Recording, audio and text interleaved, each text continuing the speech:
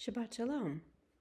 This morning, I'd like to share with you this poem called The Anatomy of Peace, formerly titled How to Live with My Body, by poet John Rodell. My brain and heart divorced a decade ago over who was to blame about how big of a mess I have become. Eventually, they couldn't be in the same room with each other. Now my head and heart share custody of me. I stay with my brain during the week, and my heart gets me on weekends.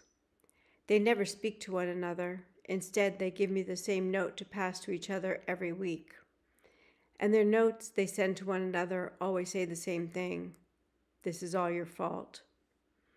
On Sundays, my heart complains about how my head has let me down in the past.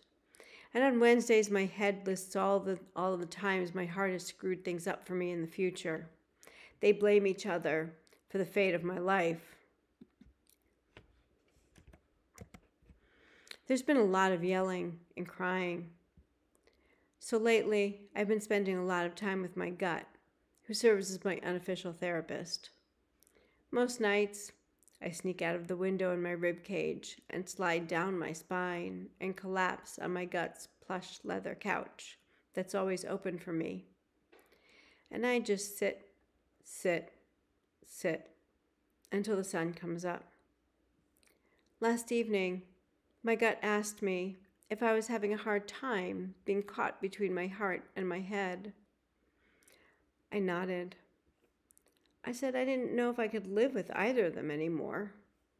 My heart is always sad about something that happened yesterday, while my head is always worried about something that may happen tomorrow, I lamented.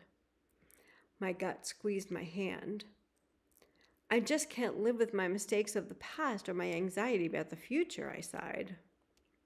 My gut smiled and said, "In that case, you should go stay with your lungs for a while." I was confused. The look on my face gave it away. If you are exhausted about your heart's obsession with the fixed past and your mind's focus on the uncertain future, your lungs are the perfect place for you. There is no yesterday in your lungs. There is no tomorrow there either. There is only now. There is only inhale. There is only exhale. There is only this moment. There is only breath. And in that breath, you can rest while your heart and head work out their relationship. This morning, while my brain was busy reading tea leaves and while my heart was staring at old photographs, I packed a little bag and walked to the door of my lungs. Before I could even knock, she opened the door with a smile, and as a gust of air embraced me, she said, "What took so long?"